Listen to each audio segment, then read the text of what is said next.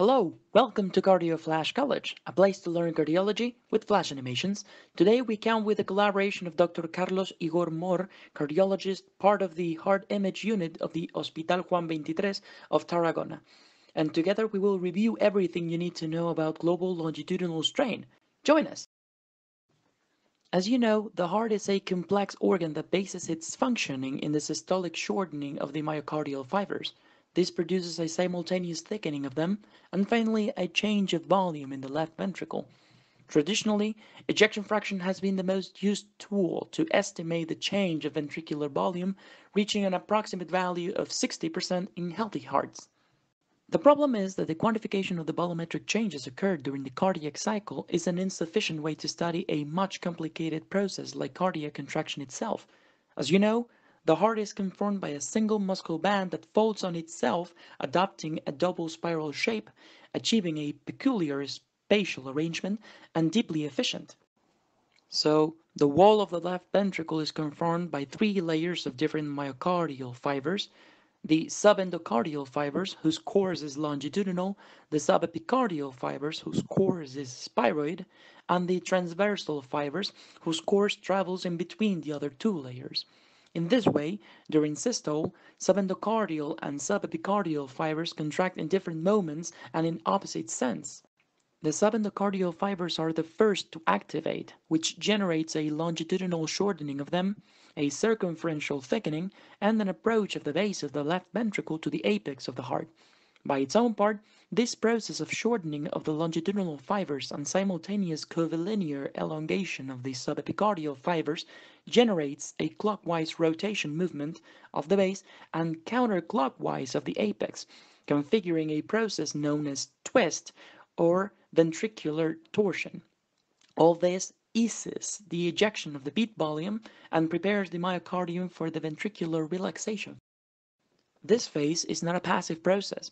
It is actually based on the antagonistic contraction of the subepicardial fibers, which allows the base of the left ventricle to rotate in a counterclockwise sense and to recover his initial position simultaneously, triggering a rectilinear elongation of the subendocardial fibers previously activated, which also recover his thickness and original length.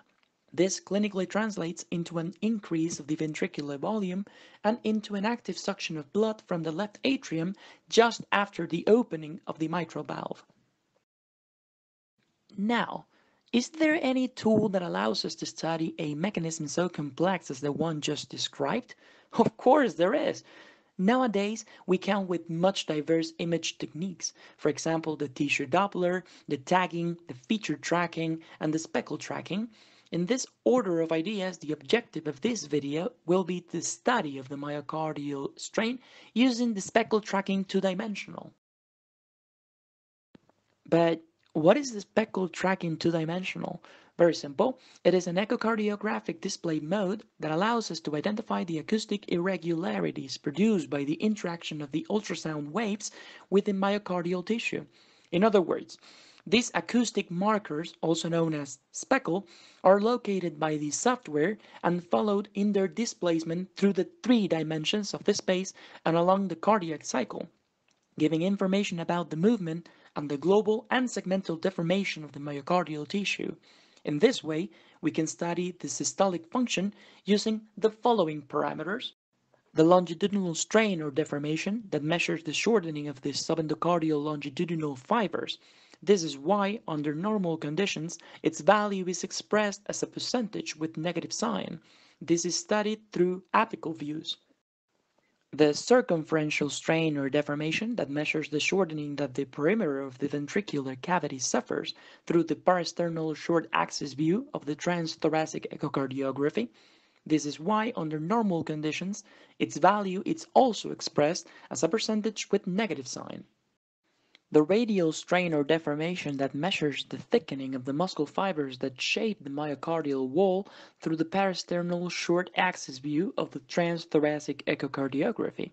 This is why, under normal conditions, unlike the previous ones, its value is expressed as percentage with positive sign. The twist or ventricular torsion that measures the difference of rotation between the base and the apex. It is expressed in degrees and it basically depends on subepicardial fibers. Its value, under normal conditions, represents the sum of the rotation of the apex and the base in absolute values, and that is why its value is positive.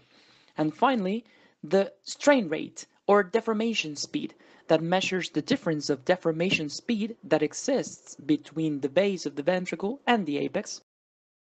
Of all these parameters, the longitudinal strain is the most used one because it represents the shortening of the subendocardial fibers, and these are, precisely, the first fibers to be affected in most cardiopathies.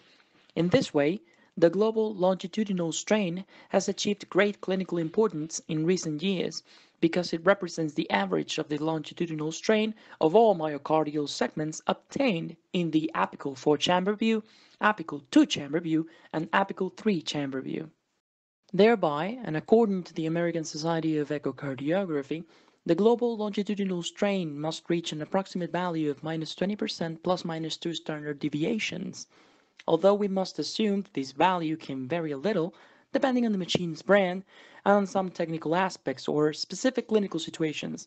In this way, we can say that, for example, the global longitudinal strain is lower in elderly, in women, in patients with arterial hypertension, obesity, diabetes mellitus, among others. Although at first glance it could look tricky, truth is that the global longitudinal strain has demonstrated having much less variability in its measurement than the ejection fraction or the diastolic function, parameters, in both cases, regularly used in the clinical practice. Thus, we can say that the global longitudinal strain is a precise and reproducible technique capable of identifying alterations of the heart function before changes in other parameters such as the ejection fraction even existed, because, as you have seen, the ejection fraction shows the chamber function, while the strain evaluates the function of the fiber. This is why the global longitudinal strain has been turning, step by step, into a truly helpful parameter in certain clinical scenarios, which are heart failure. The global longitudinal strain has proven to be a strong prognostic factor regarding mortality and other adverse cardiovascular events up to 5 years, both in patients with heart failure with reduced ejection fraction and in patients with preserved ejection fraction. It is in this last case where the global longitudinal strain takes on special importance because, as you know, classic echocardiographic parameters can be a little precise in this scenario, being regular to find mistakes in certain occasions. In this order of ideas, we must know that just like the ejection fraction, the alterations of diastolic function and the proBNP have a fluctuating character over time, usually appear late, and, moreover, can be altered by independent phenomena such as transmitral flow or the myocardial relaxation. This is why the speckle tracking constitutes an interesting tool, because the reduction of the ventricular strain, or even the atrial strain, can be identified before ventricular filling pressures increase or the left atrium dilates. Besides, some authors suggest that the longitudinal strain can help identify patients that can benefit of a defibrillator or other cardiac implantable devices because it can not only help to estimate the risk of sudden death in patients with non-ischemic dilated cardiomyopathy and with severe ventricular dysfunction, but it can also identify patients that can benefit from cardiac resynchronization when there is not the typical pattern of complete left bundle branch block. Finally, measurement of the longitudinal strain of the myocardial fibers that shape the free wall of the right ventricle can be helpful in two different clinical scenarios. The first one is the identification of those patients with arrhythmogenic cardiomyopathy that can have an elevated risk of sudden death, and the second one is the identification of those patients that, being candidates to ventricular assistance, may need biventricular support. Myocardial hypertrophy. As you know, the ejection fraction has serious limitations in the study of the systolic function of the left ventricle when the patient presents myocardial hypertrophy. Hence, this parameter is insufficient when identifying the type of cardiomyopathy and its prognosis, whereas The global longitudinal strain is not only capable of identifying the systolic dysfunction of the left ventricle in patients with myocardial hypertrophy and preserved ejection fraction, but it is also capable of identifying specific causes of myocardial hypertrophy, such as, for example, amyloidosis, hypertrophic cardiomyopathy, Fabry disease, hypertensive cardiomyopathy, or the athlete's heart. In the case of amyloidosis, we can say that the global longitudinal strain is reduced, especially due to a marked reduction of the mid-basal strain. This generates a classic pattern known as Japan flag, easily identifiable in the bullseye plot, which reflects the severe reduction of the mid-basal strain with hardly any affectation of the apex. In the case of hypertrophic cardiomyopathy, we can say that the global longitudinal strain is affected in patients with myocardial hypertrophy, so it is not capable to predict preclinical disease.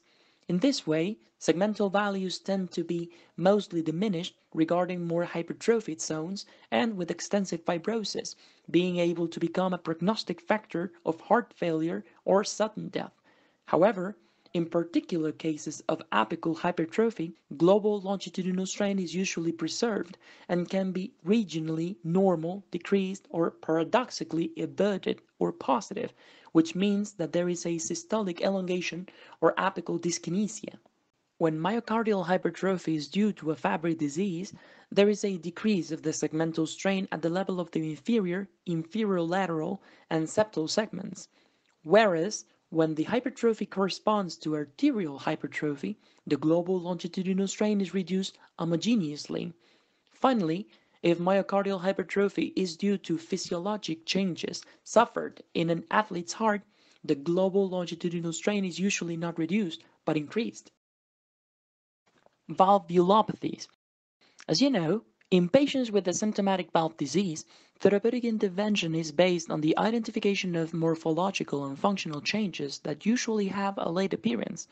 This is why it is easy to comprehend that the strain is a tool of special importance in these cases, because it is capable of identifying the myocardial dysfunction in subclinical stages. In patients with severe and asymptomatic aortic stenosis, global longitudinal strain becomes an independent predictor of all-cause mortality when its value falls below -15%. By its own part, it has been proven that a global longitudinal strain value below -18% in patients with severe and asymptomatic aortic regurgitation associates with an increase of post-surgical events, and that a value below -13% is a predictor factor associated with higher mortality at 5 years of follow-up. Finally, in cases such as asymptomatic primary mitral regurgitation with preserved and bordering values of ejection fraction, the global longitudinal strain usually decreases even before the telesystolic diameters of the left ventricle surpass the 45 millimeters. In this way, a value below -18% increases the risk of post-surgical left ventricular dysfunction. Cardio-Oncology. Nowadays, therapeutic decisions in oncologic patients treated with chemotherapy are based according to the changes that the ejection fraction suffers throughout the therapeutic cycle. However, as you can already suppose, the global longitudinal strain is capable of detecting systolic dysfunction early, not only in patients treated with chemotherapy, but also in patients treated with radiotherapy. Ischemic heart disease. As you know, typical changes of the ischemic cascade began in the endocardium, which is why the global longitudinal strain can be helpful in the study of patients with chest pain, although its value in real clinical practice is modest. However, in patients with revascularized myocardial infarction, a decrease of the global longitudinal strain can predict negative remodeling, transmural necrosis, and adverse cardiovascular events in the long term.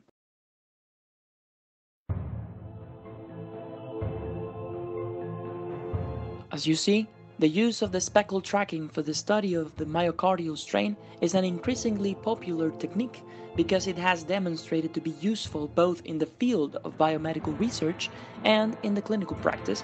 Although we still have not been capable of exploiting all its potential, it is easy to imagine that, With time, the speckle tracking will become a tool of regular use during the performance of our healthcare activity. In this way, we say goodbye. It has been all for today in Cardio Flash College. We hope you liked the video. If so, subscribe to the channel and leave a like. We'll see you in the next class. And remember, don't come late. Bye!